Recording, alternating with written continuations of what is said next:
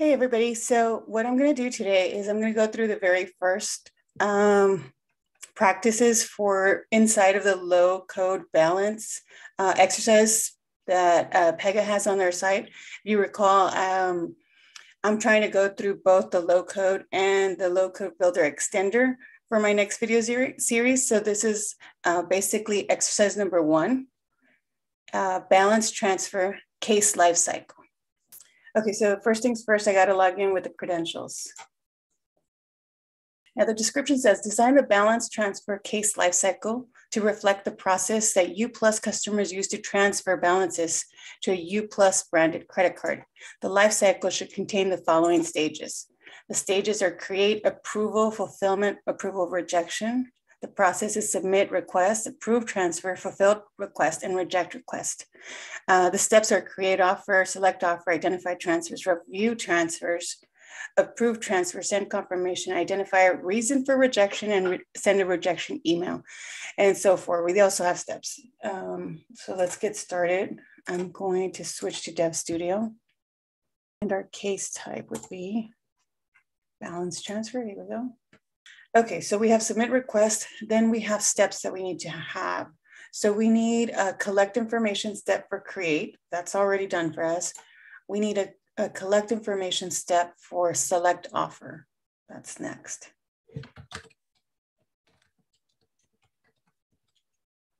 The next step will also be collect information step, and that is identify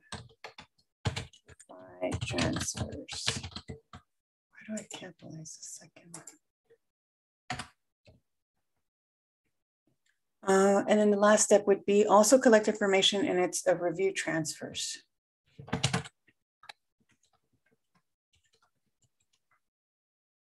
Great.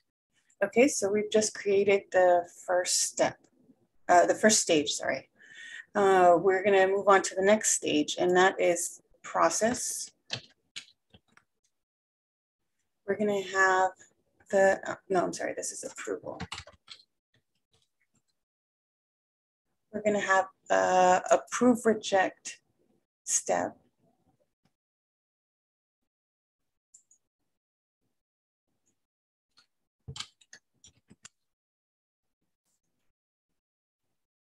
This would be an approve reject step.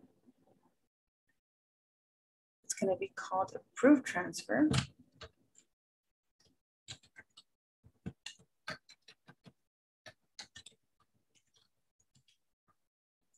This process is also going to be called approve transfer.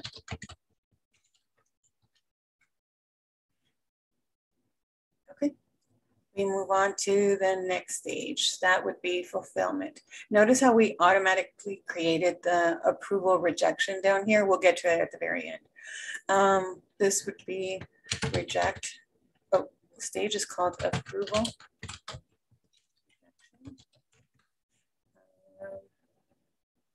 No, this is not approval rejection. Sorry about that. This is fulfillment. Fulfillment, and then our step is going to be called send confirmation. That would be a send email step. So we got to go to the automations, send email. This would be called send email, would be send confirmation.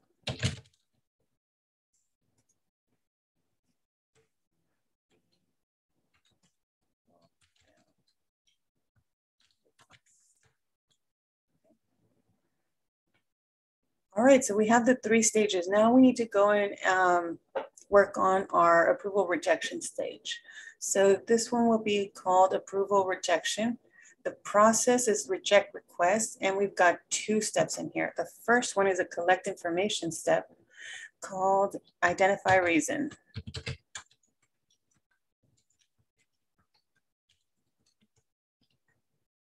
The next one is a send email step. So we go to the automations, select, send email.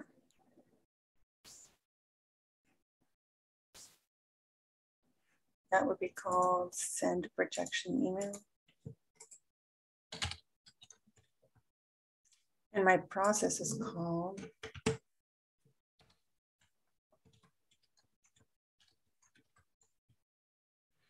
So we've got create with all 4 of my steps. I've got approval with approved transfer. Then I've got fulfillment. The process is called fulfill request. The step is send confirmation. It's a send email step. Now my alternate action, right, would be approval rejection, reject request with 2 steps, one for identifying the reason, that's a collect information step, and then another one for sending an email. So now we save this.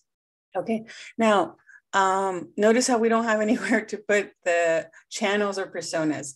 The instructions are to do this in App Studio. I only did it in Dev because it was a personal preference, but it can be done the same way in both, in Dev and App Studio. So let's go to case types, and now let's work on adding our personas.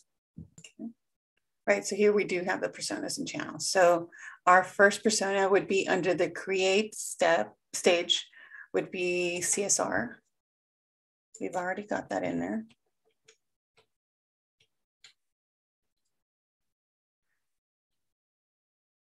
Under user portal, we'd like to select the MLP one. Okay. And we're also going to add another persona. This is customer. Now we don't have customers, so we add a new persona.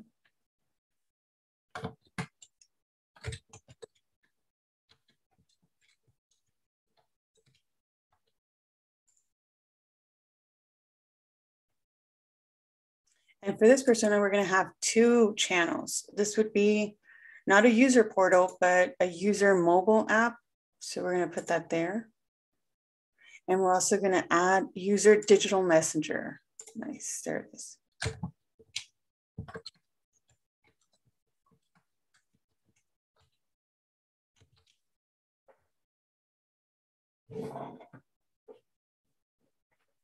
Now we can go back and get rid of user portal, which was the default. For user mobile app and both user mobile app and user digital messenger, we're going to use select the MLP2 release. So we update that one as well. MLP2. And we move on to the approval stage. Here we're going to use the CSR again.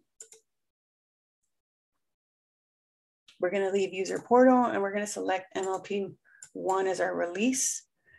We move on to fulfillment. Oh, we got nothing. And then we've got no persona to create there. Then we move to the approval rejection and we've got a CSR. Their channel would be user portal and it's going to be in release 1. Great. Okay, so now we move on. And our instructions are to continue the life cycle and create the following data objects, system of records and releases. Okay, so under stage create, we're going to create a data object called account and another one called transfer offers. So let's go ahead and start that. We're in the create stage. We scroll down, we create a data object. New data object. It would be called account.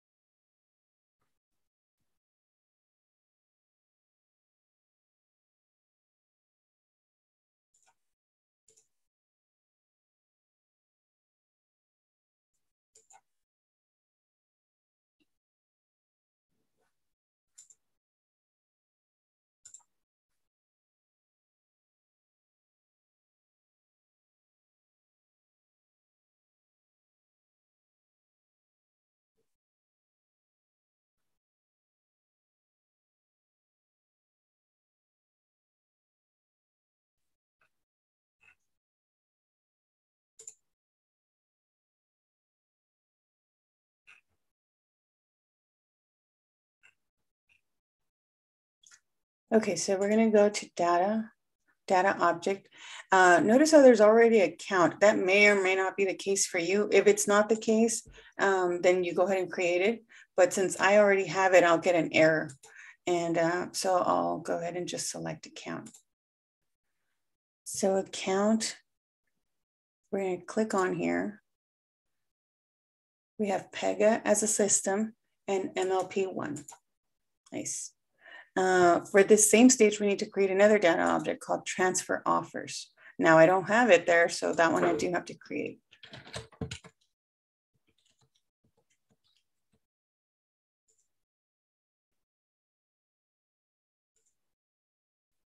Again, the system is Pega and the release would be MLP1. All right, so we're done with that portion. We move on. It says configure the case type to change the status of the case at each stage. Okay, so now we're moving on to stage statuses.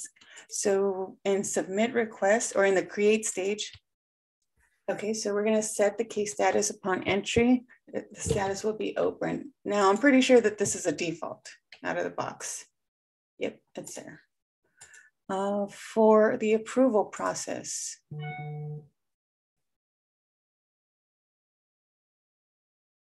the stage will be pending approval. That might still be there as a default. Yep, pending approval. And fulfillment is probably also going to be there. This would be pending fulfillment and resolve the case, which will give us the result completed status. Now we move down to the approval rejection, and that will have this case status of. Now, if you notice that instructions do not say a case status on entry, it only says a resolution status. That means that this will stay blank, but this one will change to resolve rejected. All right, let's save that too. Okay, so we are moving on to the very last portion of the first assignment, right, in this low code builder. It says configure routing to the account manager CSR work queue for the approval transfer step.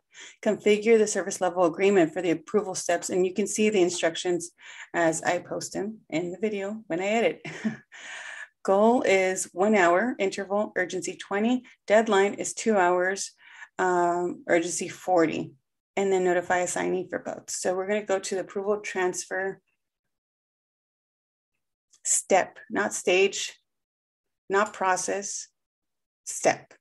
So we go to the approval transfer process, a step, and we go to goal and deadline, custom SLA. So here we go. The goal, we're going to remove this one. We're going to put 0. Now, this is where you kind of have to modify what Pega is giving you, simply because if you want to keep working, you don't want to you don't want to wait an hour or 2 hours to check if your work actually meets the requirement or not. Instead, you could do something like 5 minutes for the first one and then 10 minutes on the second one. And that way, when you're testing it, you can quickly see the change, right? So we do this. I'm going to change, instead of 1 hour, I'm going to put 10 minutes. The urgency is supposed to be 20, so we will not mess with that. Notify assignee. Right, and then deadline. Again, we eliminate this. Here we put it right here. 10 minutes. Let's do 5 on this one. And deadline will do 10 minutes. That way we can move on. Now, by the deadline, the urgency increases to 40, or it's added 40. And we're going to notify the assignee. Great. We save. Now, at this point, we should be done with all of the steps in the first video or the first assignment in the low code app builder. This would be the number 1. It's got the little, pink circle or burgundy color circle with the little 1 on it. That's what we're doing, the balance transfer case lifecycle. Exercise 1. Okay, so now we go in.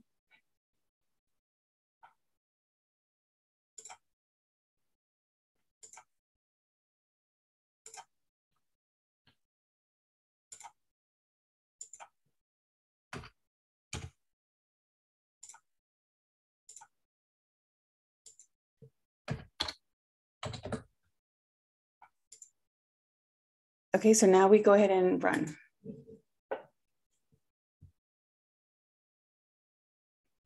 We run this. And you can tell that we're in the pending approval process or approval stage. And that's really great. You're already checking that the statuses are being updated the way that they should. If you notice, we have this due 10 minutes from now. If you approve, okay, the case status has been updated to resolve complete. Now let's go back and check if the rejection status is updated. Again, we're in pending approval, but this time we select reject. And here we go. And again, like you saw that the due time changes and it's displayed for the user. Okay, so that was it. And join me for the next exercise, which is US-002 acceptance criteria. Thanks.